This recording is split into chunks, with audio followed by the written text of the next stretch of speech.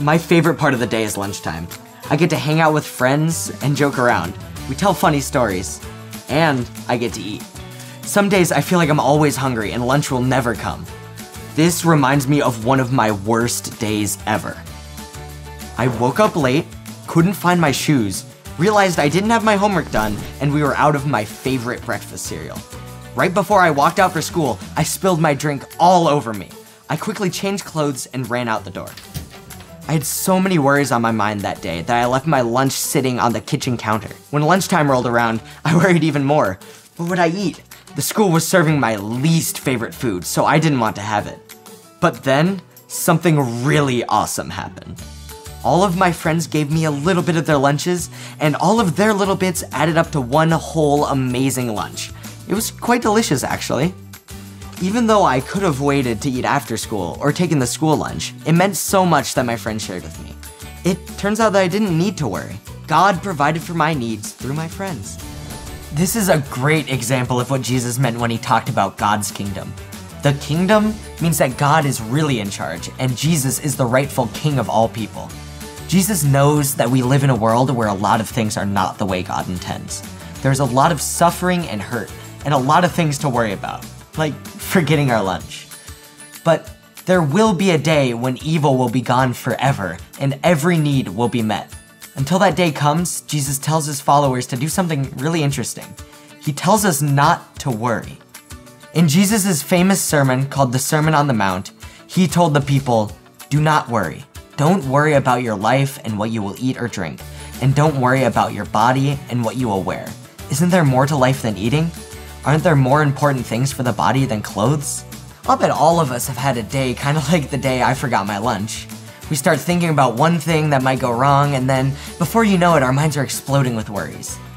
That reminds me of today's experiment. I'm gonna make something called elephant toothpaste. I'll pour half a cup of hydrogen peroxide into an empty water bottle. I'm gonna add 10 drops of food coloring to make it look bright. Next, I add about a tablespoon of dish soap. I will switch this all around to mix it together. Now, for the second part, I have a tablespoon of warm water, and I'm going to mix it in with a packet of yeast.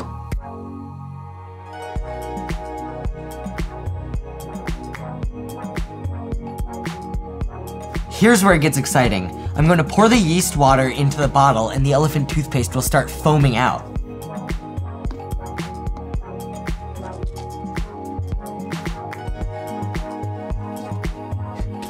Isn't that so cool? When the ingredients come together, they release water and oxygen. The soap makes it bubble, so it looks like everything expands.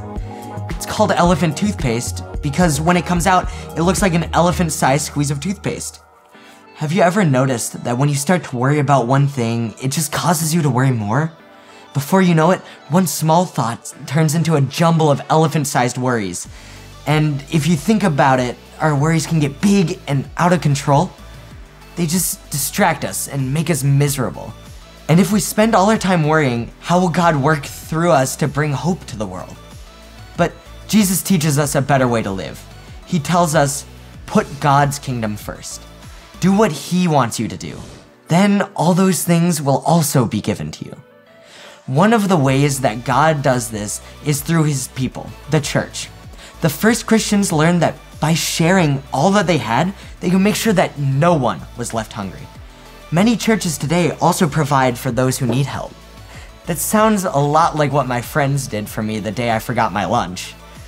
God doesn't promise to give us everything we ask for, but as people of God, we don't need to let worries grow like elephant toothpaste. We can trust God to provide us with everything we need so we can be his messengers for the kingdom. Jesus teaches us how to live.